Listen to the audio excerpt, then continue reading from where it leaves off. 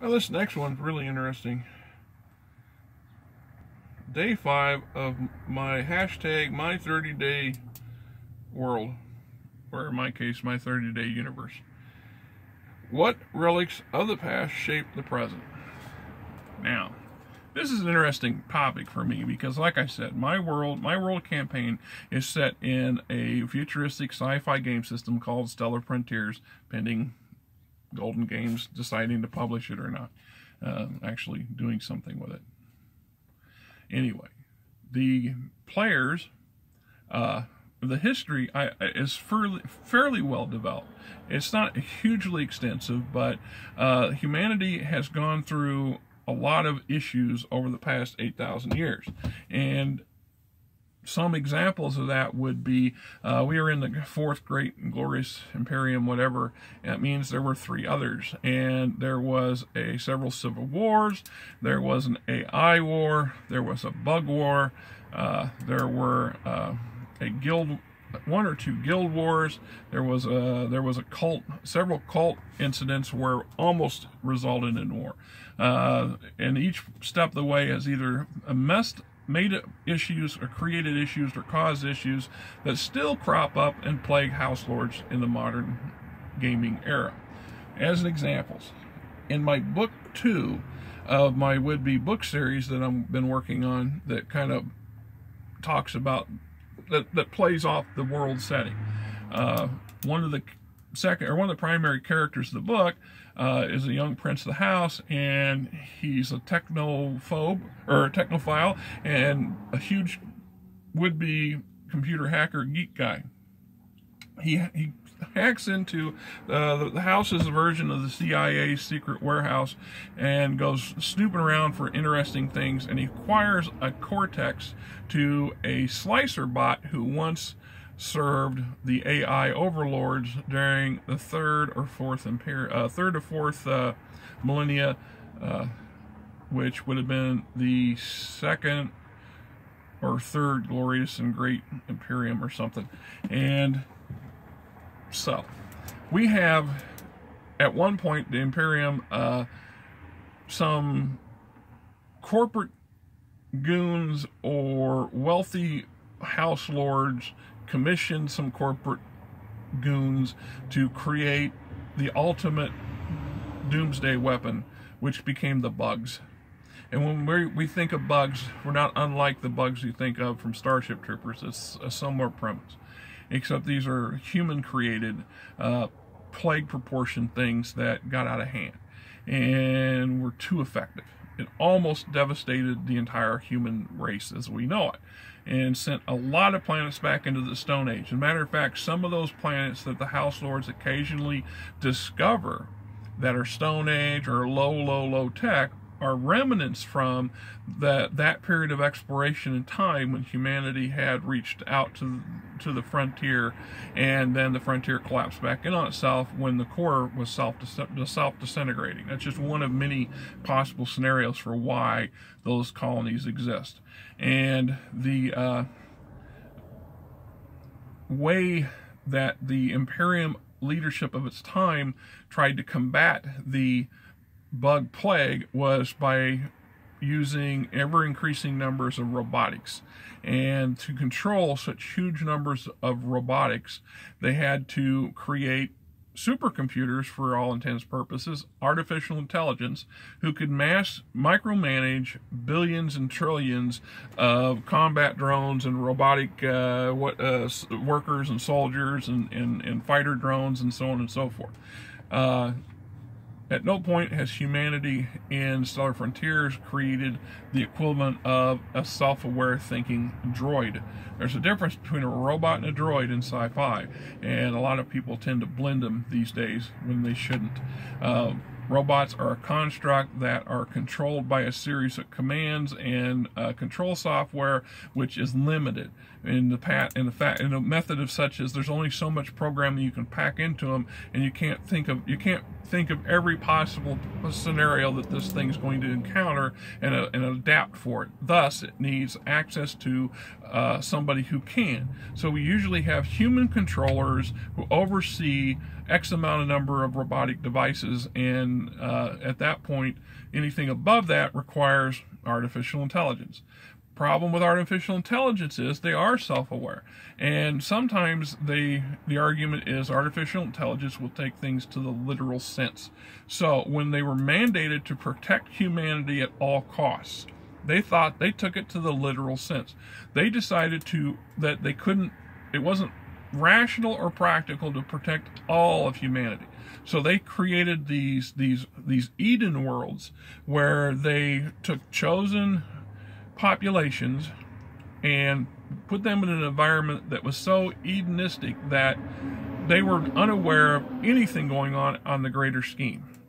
And the rest of humanity and all the other alien species and geo-engineered human subraces were pretty much used up. They were either used on the battlefield or they were used in the factories to produce more robotic machinery to fight and combat the bugs. So the Imperium more or less created yet another doomsday scenario to fight one doomsday scenario, which became a problem. Well, the AIs did succeed in more or less eradicating the bug threat as a galactic end of the world scenario threat, but in the process took over that role. So there was a civil war, if you will, where the Katarans and a number of really powerful frontier outer rim house lords banded together in a desperate attempt to combat the AI, and were successful, almost to a perfect victory scenario where nobody won, and it took better part of another millennia for humanity and for the greater Imperium to reconstitute itself and to push back out into the frontiers and to recover from two very devastating conflicts in a very short period of time. So we have relics from those periods of times. In this case, Lucullus has got himself a relic of a AI. So he has a secondary AI system that he's more or less got no idea what he's going to do with, but is messing around with. Potentially something that could be very bad. And in the eyes of the Imperium, this is blacklisted technology. A good way to get the monolithic, far distant Imperium's attention is to start producing self-aware robotic devices that could potentially take over the universe, or the galaxy. And the idea of even one of these things floating around is not accepted. So if he gets caught with it, it could be a death sentence. Could be a death sentence for his entire family and his house. That's how serious certain elements of the Imperium would take this. The bugs is another example of an ancient relic. They still exist. They still have bug colonies and hives, and occasionally bug incursions, and they're quite common in the frontier, and they're not so common in the core, but they are quite common in the frontier, so it's a reoccurring problem or theme for new house lords. That a bug cocoon or a series of bug cocoons, or worst case scenario, an asteroid infested with them drops out of star jump and is in collision course with a colony planet. So the house has to deal with it. Now, if a significant, big enough threat of bugs arrive, the human beings of this era are so ingrained into anti-bug mindset that they'll prefer to overreact than to underreact. Thus, you're likely to see opposing houses band together, guilds band together with opposing guilds and with houses. Even cults get on board when it comes to eradicating the common threat, in this case, the bugs.